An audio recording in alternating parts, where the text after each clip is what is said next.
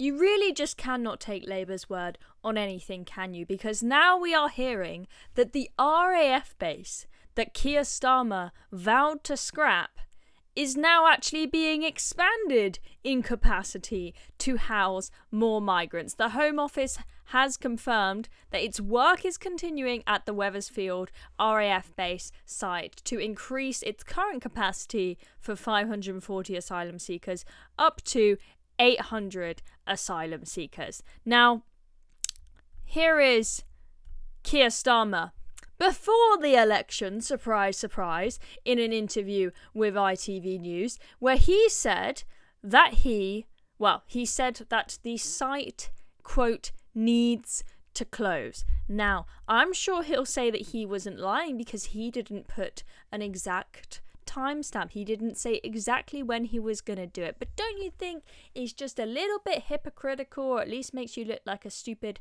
untrustworthy politician and kid? You know, especially given all the rest of the lies we've seen out of them. If you say that it needs to close and then you go ahead and try and increase the capacity of the site, well, I'll tell you what. Keir Starmer and Yvette Cooper, they thought they could fool us by telling us we're going to smash the gangs, we're going to end the use of hotels for asylum seekers, no one's going to come across the channel when we're in charge. Yeah, how's that going for you, darling? Because I heard that small boat crossings are up, 12% this year? They've been absolutely skyrocketing since you came into power, and they are not even lifting a finger to try and stop those boats. So surprise, surprise, there are more people coming in, and they've got to figure out where to house them. So guess what? They are realising, oh, maybe we need those RAF sites. I mean, it's interesting because the sites were even opposed by a lot of Tories as well, the use of these sites.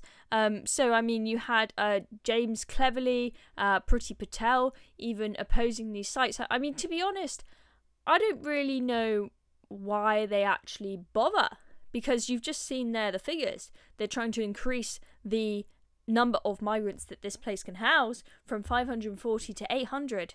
Well, we've had, 30,000 migrants come across the channel this year? I think it's 30,000. I mean, 800, that's like a drop in the ocean compared to 30,000. I believe that we currently have about 50,000 of them in hotels. You think putting 800 on this base is going to really reduce the numbers in the hotels that much? I mean, it just... it's just absolutely pathetic. It's just absolutely hopeless. So take a look at this. So there were actually two other major sites identified by the Tories: the Bibby Stockholm barge, very controversial, the floating prison, and the other RAF base in Scampton. Now, both of those have been abandoned. I don't know if you guys remember, but it was just a bloody shit show trying to get these places open. You had issues with the Wi-Fi and getting the NHS system, like they need, I guess, because they have a medical tent or whatever there.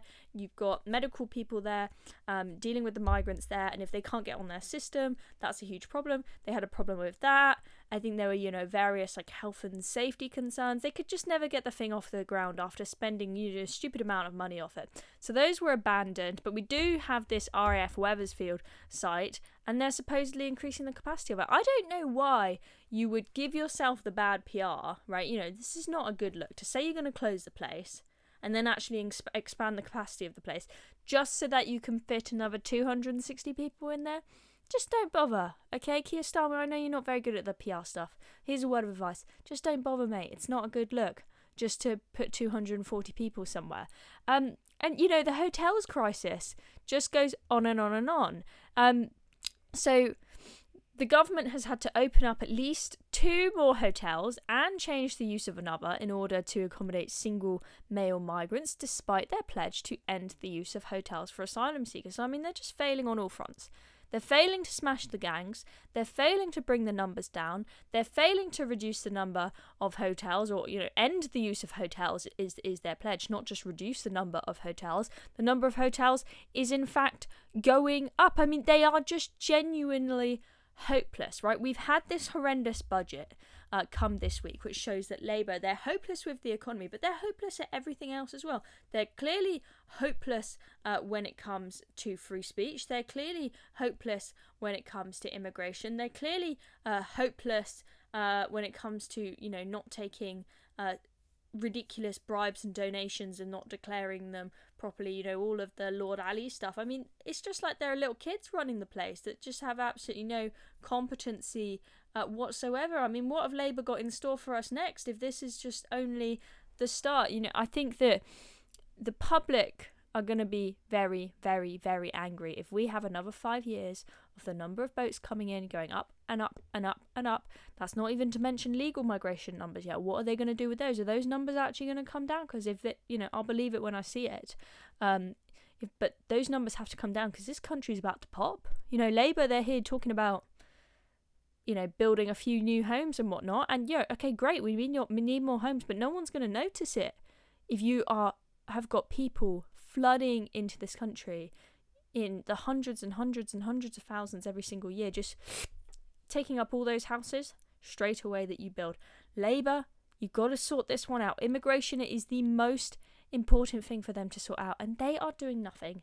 They do not care. Keir Starmer, he does not care. He said that he would smash the gangs just because it was a good election slogan. As soon as he got into office, did not give a damn. I'm angry. I'm sure you're angry. Tell me in the comments below. This is a betrayal of the British people, insisting that you're going to stop the boats and that not bothering to lift a finger. Now, I knew that Keir Starmer was underestimating how difficult of a task it would be to stop this horrible illegal trade. It is complicated, and he oversimplified it, saying, "Oh, just smash the gangs." But I'd at least like to see a little bit of effort, and I'm not seeing an ounce of it. I'm done. I'm done with this Labour government. I've had enough of it. After this week, the budget, everything, I'm drained. I feel drained, people. I am fed up, and just to think we've got to stick with these guys for 5 more years, I don't know how I'm going to cope. I really don't. It's getting depressing. Anyway, I'm Chloe Dobbs. Thank you for watching this video. Let me know in the comments what you think about this, and make sure you subscribe to the channel so you don't miss out on any more of our videos. See you in the next one.